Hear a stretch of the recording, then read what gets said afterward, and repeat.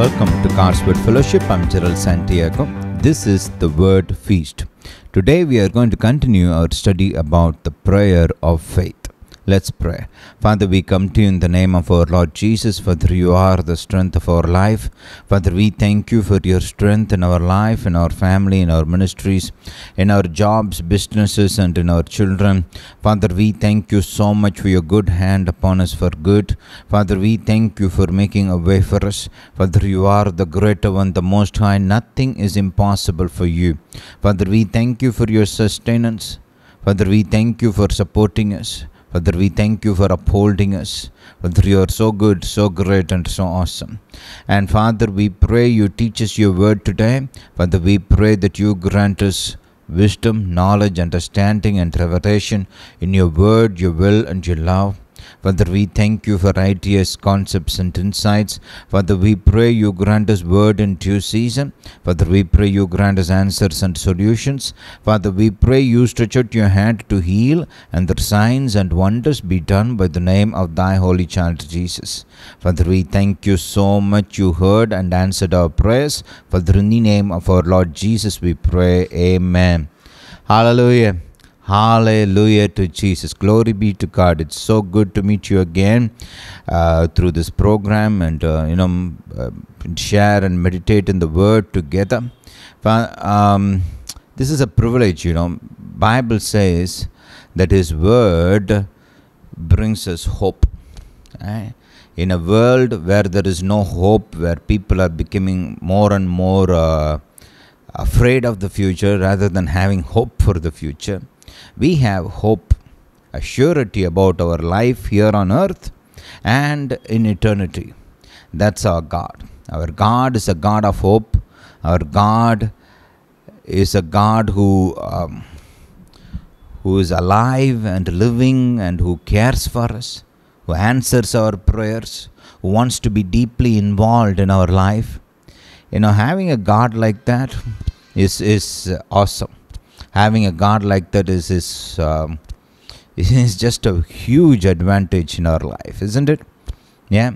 I want to read a particular verse before we go into our study today. Go with me to Ephesians chapter 2. And let's read verse 12. This is talking about the world and people who are outside of Jesus, right? Remember that you were at that time separated from Christ, alienated from the commonwealth of Israel, strangers to the covenants of promise, having no hope and without God in the world.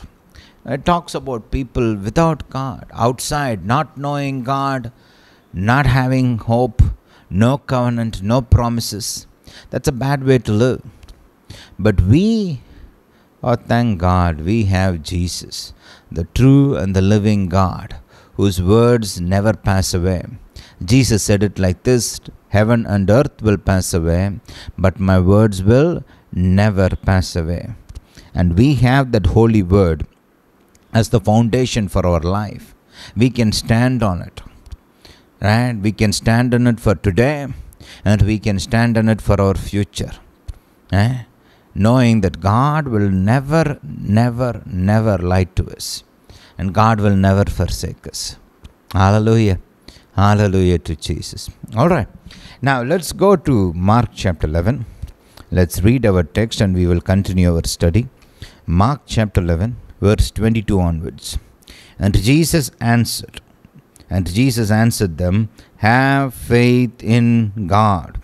Truly I say to you, whosoever says to this mountain, be thou removed and be thou taken up into the sea, and does not doubt in his heart, but believes that what he says will come to pass, it will be done for him. Hallelujah.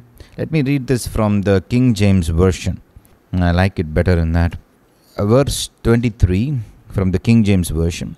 For verily I say unto you, that whosoever shall say unto this mountain, be thou removed and be thou cast into the sea, and shall not doubt in his heart, but shall believe that those things which he saith shall come to pass, he shall have whatsoever he says. Therefore I say unto you, what things soever you desire, when you pray, believe that you receive them, and you shall have them. Hallelujah. Hallelujah to Jesus. And if you read the contemporary versions, it is more clear. For example, in the English Standard Version, it says this, verse 24, therefore I tell you, whatever you ask in prayer, believe that you have received it and it will be yours. So in these verses, Jesus is talking about faith and how to release our faith, express our faith. Right? Jesus commands us saying, have faith in God. And in verse 23, it teaches us how to release our faith through our words. And in verse 24, he is teaching us how to release our faith through prayer. Hallelujah. And this verse 24 is the foundation.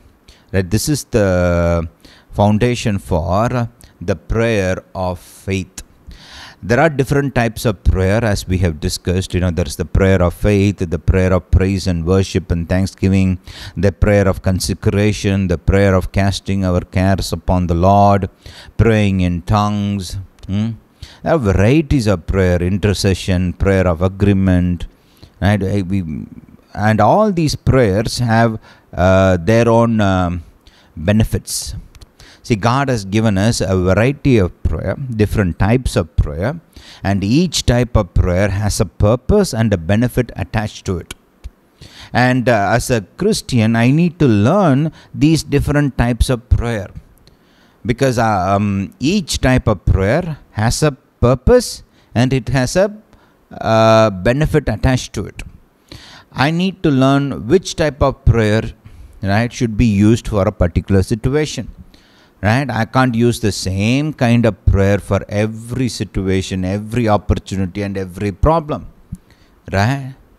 It's like it's like medicine. Right? It's like a tool. Each medicine and each tool has a purpose, and they should be used for that purpose. And if you use it, you will have great benefits. You can't just use the same tool to fix everything. You can't just take the same medicine for every disease. The same way, you can't use one particular type of prayer for every situation, every opportunity, every need. No. God has given us different types of prayer, and He has attached various benefits for each type of prayer, and we should grow in our knowledge in this area. That's when you will actually become an effective prayer warrior. That's when your prayer life will begin to blossom and produce fruit. Hallelujah to Jesus. And in this particular series, we are focusing on the prayer of faith. Right? It's not that one type of prayer is better than another type of prayer. No, it's not. Each type of prayer is important, and each type of prayer have their own benefits. And in this particular series, we are focusing on the prayer of faith. Hallelujah. So, till now we have discussed a few things which are very important on how to pray the prayer of faith. Let me review the first 2 points. We began to speak about the third point last week. We will continue to study that today also. The first point is, you have to decide what you want and be specific about that. Right? You have to decide what you want and be specific about it. We cannot be vague in our prayer, in this type of prayer. Sometimes people want to fellowship with God and they talk to God about what they have in their heart, what's happening in their life, just to have fellowship. Right? It's good. Right? But that's not how you pray the prayer of faith. For praying the prayer of faith, you make a decision on what you want to ask, right? And you be specific about what you want. You write it down and then go to God and ask Him for what you need precisely, specifically, right? Don't be vague about it. I know last week I mentioned this. If you want a bike, right? Tell God, I want a bike. I want this kind of bike, this brand of bike with this kind of cc, right? Horsepower or whatever, depending on what we want, right? Whether it's car or bike or whatever, right? You decide that. And you mention it specifically. You want a house. What kind of house? What size? How do you want it? Right? Mention that. Be specific about your prayer. Do you want a dress? Do you want to be filled with the Holy Spirit, or do you want freedom from sin? Whatever it is, right? Decide what you want and be specific about what you want. Hallelujah. The second point is, right, you need to find the will of God concerning what you are asking. You should do that by going to the Word of God. Go to the Bible, study the Bible in the area that you are praying about, and find out what God's will is before you start praying. Right? This prayer of faith is not something that you pray vaguely or with doubt or with wavering. Right? Some people pray like, if it is your will, give me this. No, not in prayer of faith. That's what you do when you are consecrating yourself to God. But when you are praying the prayer of faith, you go to the Bible, find out what God has said about it, and then you start praying according to His promise, according to His word. Right? The great thing to do is find out the promises of God that cover whatever you are praying about. If it is a financial need, find the promises of God in the Bible about God meeting our need. If it is healing, find out what the Bible has promised about healing. If it is deliverance from sin, find out what the Bible says about deliverance from sin. Right? Whatever it is God has promised, whatever it is that you need, find the promises of God based on which you pray. Right? And the great thing to do is write down your prayer request. Also write down the promises based on which you are praying. Put a date, put a time, sign it. It will help you to keep your mind focused on what you have prayed about. It will serve as a point of contact for you. Hallelujah. Hallelujah to Jesus. The third important thing that we began to meditate on last week is calling those things that are not as if they were. It's based on verse 24. Look at this. Therefore I tell you, whatever you ask in prayer, believe that you have received it, and it will be yours. See, this is contrary to what the world teaches us. The world teaches us that you see first and then believe. And people say seeing is believing. Right? They say, I will not believe that this is true unless I can see it, I can touch it, I can feel it, then I will believe it. That's how the world functions. But the Bible teaches that you have to believe first, and if you will believe, then you will see. Then you will experience. Faith comes first. Experience is the product of faith. Hallelujah. Hallelujah to Jesus. The Bible says, believe that you got your answer. If you are praying for healing, first you have to believe that you have received your healing. And when you believe that you received it, then the healing becomes yours. You will experience the healing. Hallelujah. Hallelujah to Jesus. The Bible calls this principle calling those things that are not as if they were. Right? See, if I tell you that I have a mug here, right? I'm not calling those things that are not as if they were. I'm calling something that is as it is. If I say I have a phone in my hand, right? I'm calling something that is as it is, right? But let's say I want a phone. I'm believing God for a phone, right? And I don't have a phone right now. I want a phone, so I'm praying.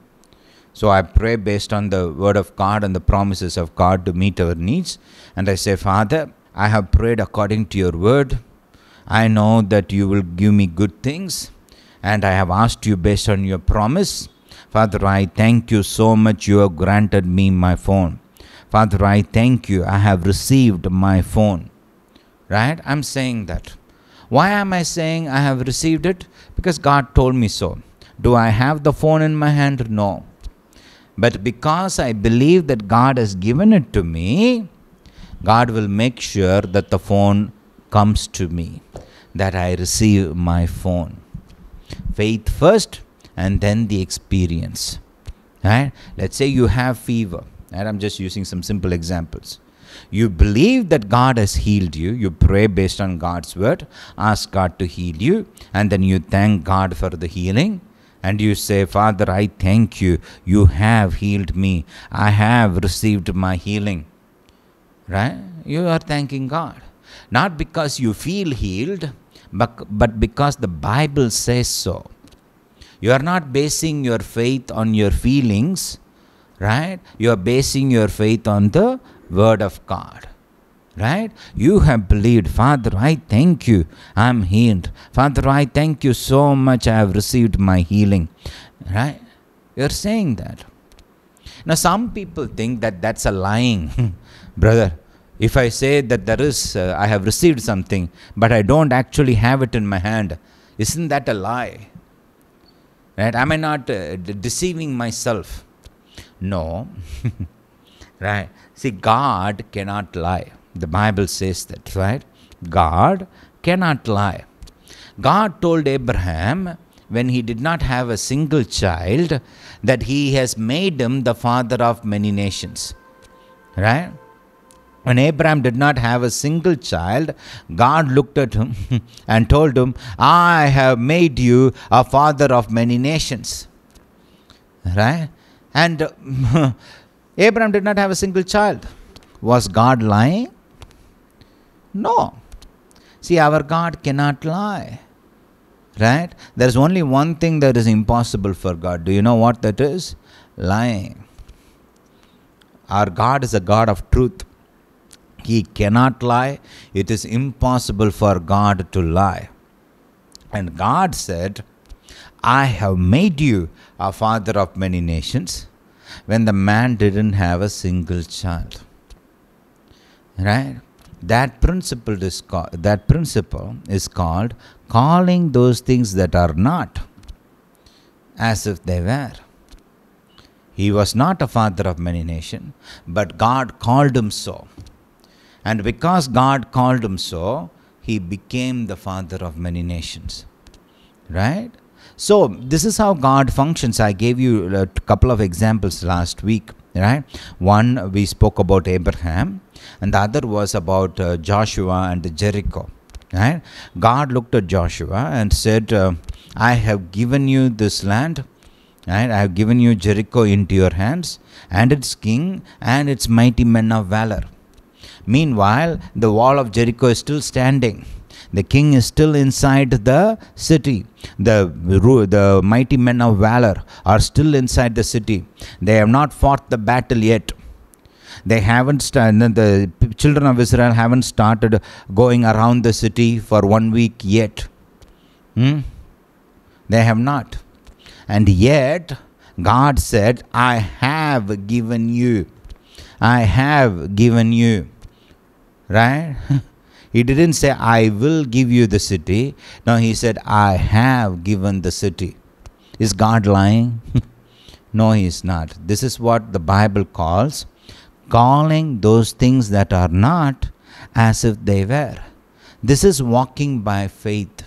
Say, walking by faith. Not by sight, but by faith. Faith in what? My imagination? No, faith in God's word. See, if I am imagining that I am healed by myself, then that would be just fantasy, right? Let's just say I am imagining that the city that I live in is mine, right? And I am the ruler of this city. I am sitting on a throne and I am ruling over the city. That's not based on God's word. There's just me wanting something, dreaming about it, imagining it, fantasizing it, right? And that, no matter how many times I say that, it's not going to come to pass, right? But this is the Bible. And when I say something based on the Bible, based on what God has promised me, it will come to pass. See, Abraham did not sit around and just say, I am the father of many nations. No. Abraham wanted only one son. He wanted one son to whom he can leave all that he has. He wanted a heir. Right? He didn't want his line to end with him. He wanted a child. Right? One son, that's all he wanted. It was God who said, I have made you a father of many nations. Do you understand this? Hallelujah. So when God is saying something, and if you believe what God is saying, it is not fantasy. It is not a lie. Hallelujah. Hallelujah to Jesus. Look at this. Go with me to Genesis 15. Here God is making a covenant between himself and Abraham. Right? If you look at that, Genesis chapter 15 and verse 18 onwards. On that day the Lord made a covenant with Abram, saying, to your offspring I give this land, from the river of Egypt to the great river, the river Euphrates. And then he lists the various nations, right, to whom that land belongs. So, God, look at how God is phrasing this statement. He didn't say, to your offspring I will give this land hundreds of years later. That's not what God said. What did God say? He said, I give this land, meaning I'm giving it now. At this moment, I give this land to you and your offspring. Now, as soon as God said this, did all the children of the various nations vacate the land and go away? And did they come to Abraham and say, listen, Abraham, we are all leaving. This city belongs to you, right? All the walls, all the cities, all the houses, they are all yours. We are leaving, occupy the land. Is that what happened? No. See, when God said this, the nations were still there. After this was around, Abraham was around 75 years at this point of time, roughly around that. It was another 20 years before Abraham had his first son, Isaac. I'm talking about the sons of promise, not Ishmael, right?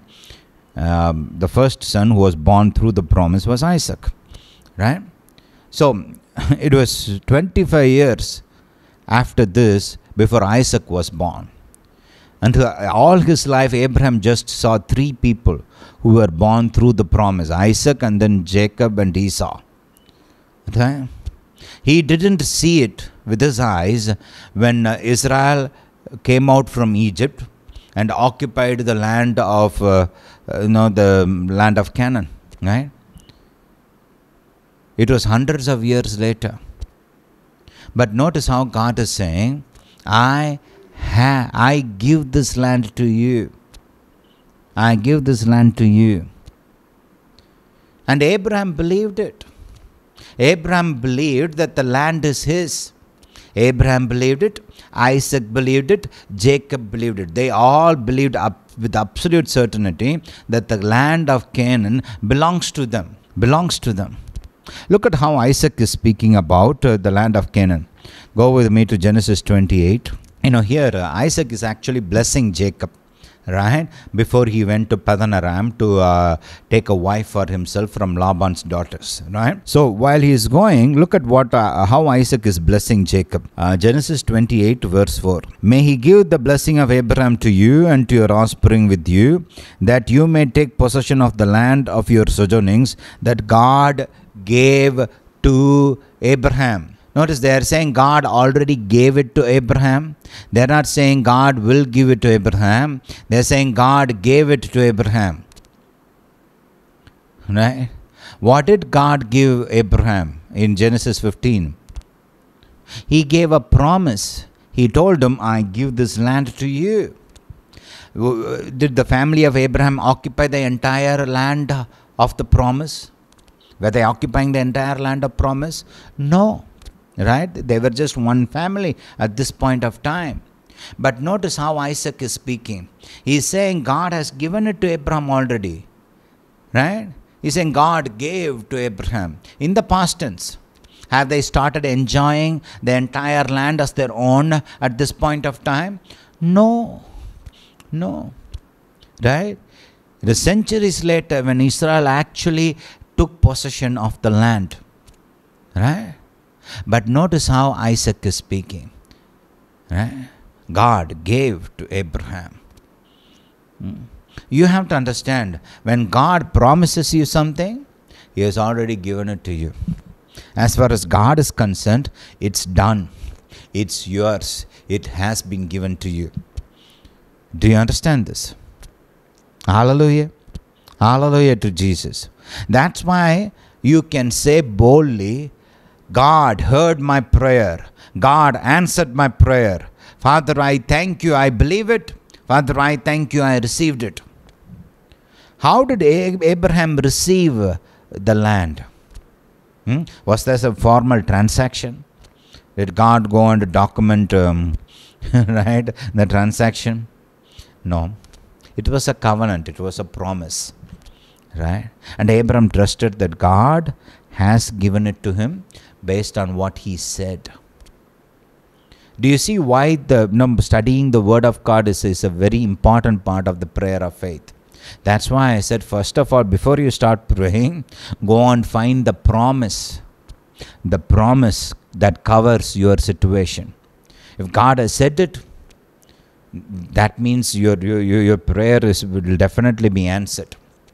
Because God does not lie. God does not change His word. Hallelujah. Hallelujah to Jesus. Notice this. Okay, let's go to Genesis 50. In Genesis 50. Here Joseph is talking to the children of Israel just before his death. So look at what he has to say.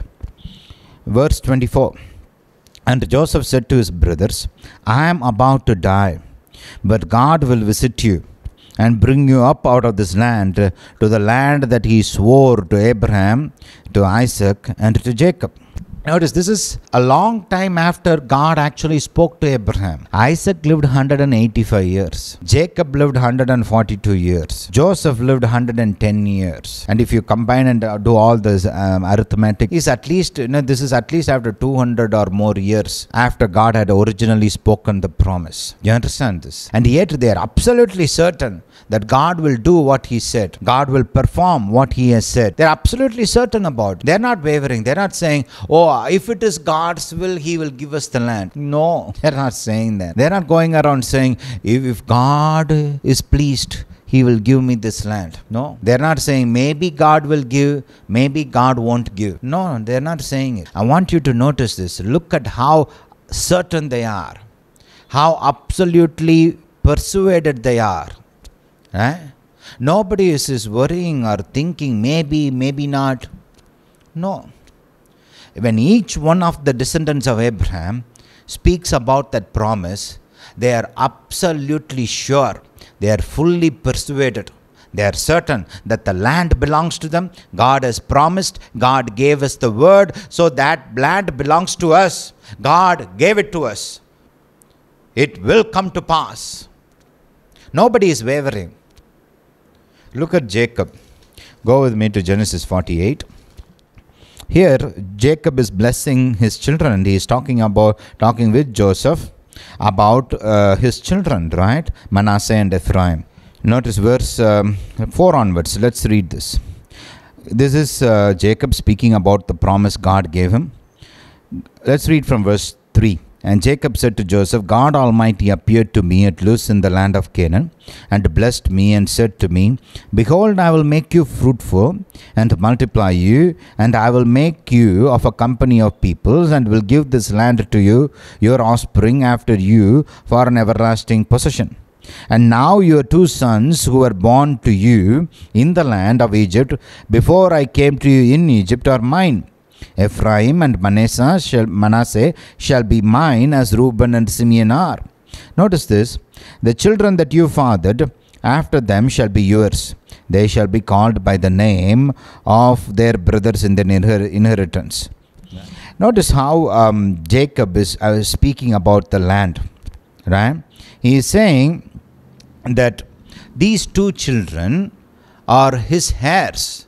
In what? In what is he saying that these two children are heirs? Concerning the land that was promised to Abraham. They still don't have the land in their hand. Their family is still not occupying the land. Do you see this? Yet, Jacob is speaking as if the property is already in his hand.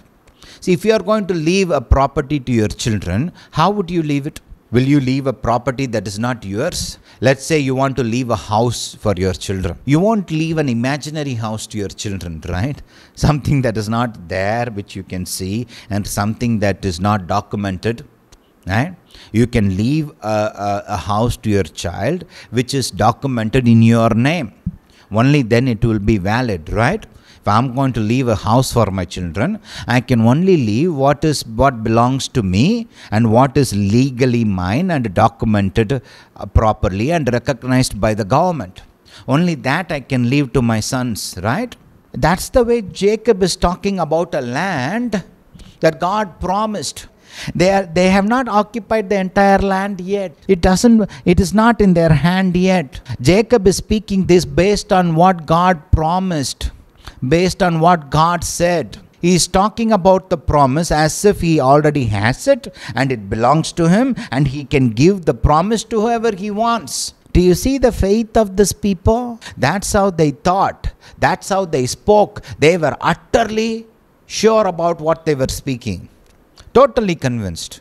Absolutely convinced. Are these people lying? Notice Joseph did not say, what land are you talking about? Where is this land? Do you have the land in your hand? Give me the property documents. Show me that you actually have a land. Notice Joseph did not say that. Neither did Ephraim or Manasseh. When Isaac spoke over Jacob, Jacob didn't say, what land? Where is the property document? No, somebody else is staying there. Some other nations are there. You are saying that nation is mine? How did God give to Abraham? What is the proof? I don't see the proof. I can't feel the proof. Nations are there, kings are there, mighty men are there.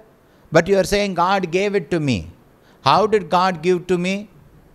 Notice none of them said that. They all accepted those words with absolute certainty. All of them. Why? They all understood how God operates. When God says something, it's as good as yours. In fact, it is yours, not as good, it is yours. When God said, I give this land, the moment he said it, that land became Abraham's. He was the rightful owner as far as God is concerned. Right? And as far as Isaac was concerned, that land belongs to him. Even though other people are living in that, other nations are living in those lands, as far as Isaac was concerned, that land belonged to him. As far as Jacob is concerned, that land belonged to him. As far as Joseph is concerned, that land belonged to him. None of them asked God, show me evidence. None of them went visiting that land and to see if all those nations vacated this place. All those to see if there is any change in the number of people living there. Right? He didn't conduct an opinion poll. What do you think about it? God told us that this land belongs to us. Do you believe that this land belongs to us? Are you willing to give this land to yours? They didn't conduct an opinion poll. No. They believed it because God said it. As far as they are concerned, God said it. They believed it. And that was the end of the matter. Do you understand this? When we pray, that's how we should be. We should not go looking for outward evidence to see if we are healed. Right? We shouldn't touch, feel, check our body to see if we are healed. God told me I am healed, therefore I am healed. Right? If God said I am healed, I believe it. God said you were healed by his stripes. I am healed by the stripes of the Lord Jesus. God said believe that you receive it and you shall have it. I believe I got my healing and therefore I will be healed. Do you understand that? Many people the mistake that they make is after they pray, they check to see if there are any symptoms. And if there are still any symptoms, they think, okay, God has not answered my prayer yet. God has not given me an answer yet. So I don't know if God has heard me. Right? Let me give you a couple of practical examples. See, I remember there is this testimony about this man of God, right? He had high BP, right? A terrible high BP, it's really high. And so he and another servant of God, they joined together and prayed the prayer of faith. They agreed and believed God for the healing of this particular servant of God. They both of them agreed and believed that God has healed him. They believed that God heard their prayer and answered their prayer, and this man was absolutely certain, God healed me. See, after he prayed, the BP went up even higher.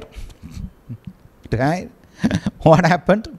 After they prayed the prayer of faith, the BP actually went up higher. He suffered for a couple of weeks. But you know what this man did?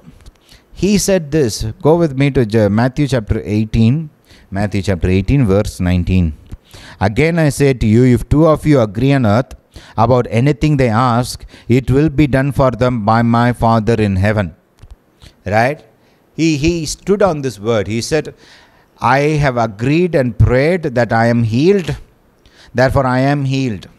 God has said, if two of you agree on earth, it will be done for them.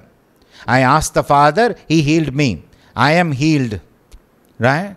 He stood on this verse. First day, no change. Second day, no change. Third day, the BP problem disappeared. Do you understand this? Right? If he was like many Christians, right, and checked on his BP, right, after praying, he would have gone to his house, checked the BP. Oh, the BP is still high. Maybe God has not heard my prayer. Maybe God didn't hear me. Maybe God does not want to heal me. That would be the end of his prayer. See, but his faith was not like that. See, his prayer was based on God's holy written word, God's promise. Right? And based on God's promise, he said, I have prayed according to the word of God, and according to the word of God, God heard me, and God answered my prayer. I have received my healing. I am healed. He stood on the word of God boldly, declaring that he is healed. Uh-huh. And as a result of that, he became healed.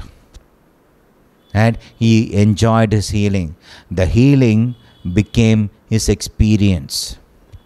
Do you understand that? Many times in my life, I have faced the same thing. Just some time back, I broke my left arm. Right? My elbow was shattered. I had 3 fractures, one in my elbow and another here and another in my wrist, in 3 different places. Now, based on the word of God, I prayed that God has healed me. Right? And I started thanking God that I am healed. I couldn't move my hand. Right? The first day, I kept my hand like this and I kept sleeping. I couldn't move my hand. If I moved my hand, pain would just run through my body. Right? I just had to keep my hand. I couldn't move my hand even a little bit.